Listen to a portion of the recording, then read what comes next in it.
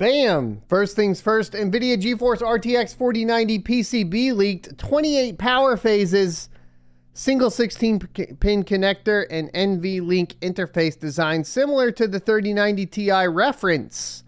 NVIDIA's GeForce RTX 4090 graphics card reference PCB has allegedly been leaked and detailed by Igor's lab once again. Back in March, Igor of Igor's lab posted what was then assumed to be a block diagram of the NVIDIA GeForce RTX 4090's PCB. It was stated that the RTX 3090 Ti had been a crucial learning curve for NVIDIA and its AIB partners to ready themselves for the next-gen Ada Lovelace GPU lineup featured on the 40 series.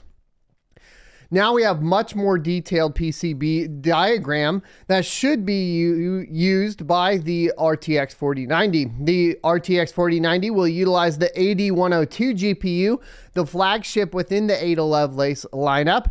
As per previous rumors, the Ampere GA102 and Ada Lovelace AD102 GPUs are likely to be pin compatible, which means that they can be featured on similar PCB designs or ones with little modifications than to design completely brand new boards. This will allow AIBs to ease down the development process of their next gen 40 series custom models.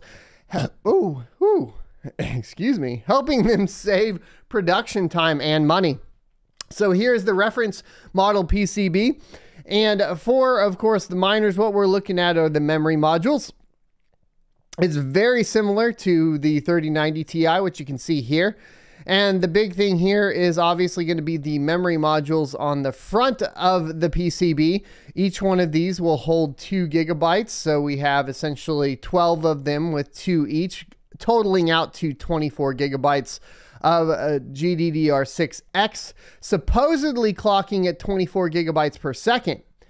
That would be pretty insane. That might also explain why NVIDIA's RTX 40 Founders Edition coolers, which leaked earlier, look similar to the existing 30 series coolers.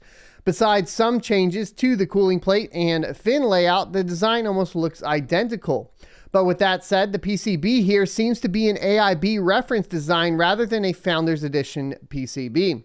The reason is that the PG139 SKU Founders Edition PCB features a V-shaped design, whereas the PG136 SKU comes with the standard rectangular shape. So if you look up here, rectangle, V-shape on the Founders Edition. And that's because of the way they designed, of course, the coolers on the Founders Editions here. And that's because it has that kind of dual fan push-pull kind of configuration going on. Besides that, the PCB blueprint that Igor has churned up based on information from his sources show that the AD102 GPU boards for the RTX 4090 and 4080 are once again going to come in a compact layout. The layout shows a 28-phase power delivery, of which 24 phases have been dedicated to the GPU and PLL, while the remaining 4 phases power the memory. Currently, the RTX 3090 Ti Founders Edition features 21 phases, and both are reference designs. It is likely that the custom models could feature an even higher count if the next bit is true about the power limit. Other than the power phases, there are 12 memory module traces on the front, which would mean that 24 gigabyte capacity rumors are indeed correct. And if NVIDIA wants to go higher, say 48 gigabytes for a workstation variant, they can fill up the backside of the PCB with an additional 12 2 gigabyte modules. Remember, previously on the 3090, they shifted the RTX 3090 from having basically 12 gigabytes of memory on the front, 12 gigabytes of memory on the back, to when they moved to the 3090 Ti, having all 24 gigabytes on the front. They could load it up. More memory is not better for mining than faster and better cooled memory, just to be clear. So your workstation GPUs would probably not be that much more beneficial. You want to keep, obviously, the memory cool in a mining situation. Currently, the 3090 Ti Founders Edition features 21 phases. We already did that part. There we go. I can track. The NVIDIA RTX 4090 PCB features 4 display outputs, which include a single HDMI and a triple DisplayPort interface, and NVLink connectors, a single 16-pin Gen 5 power plug. This means that we can expect up to 600 watt TDP on the AD102 powered cards.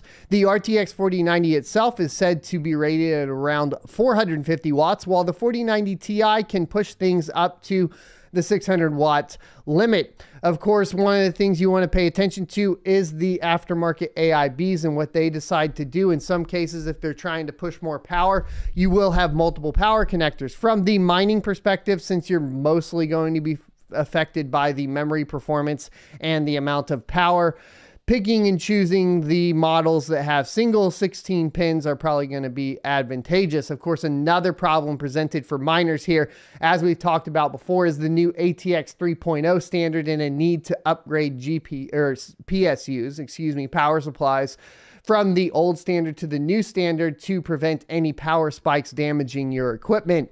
So don't be planning too heavily on utilizing the adapters in this case, like you did with the 30 series. I would basically caution against that. It is going to make building rigs really interesting, and we'll definitely have to cover it as that gets closer to release, because I think you will have different standards and requirements coming on board there.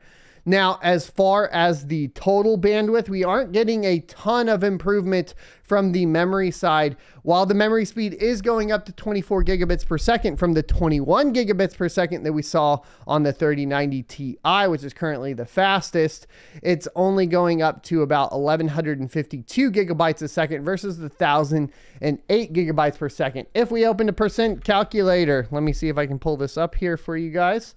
Boom, boom, boom. We can kind of get an idea of what the percentage is, right? So we could say, what is 1152 of 1008? That's fine. Calculate that out. That's going to be, did I do that right?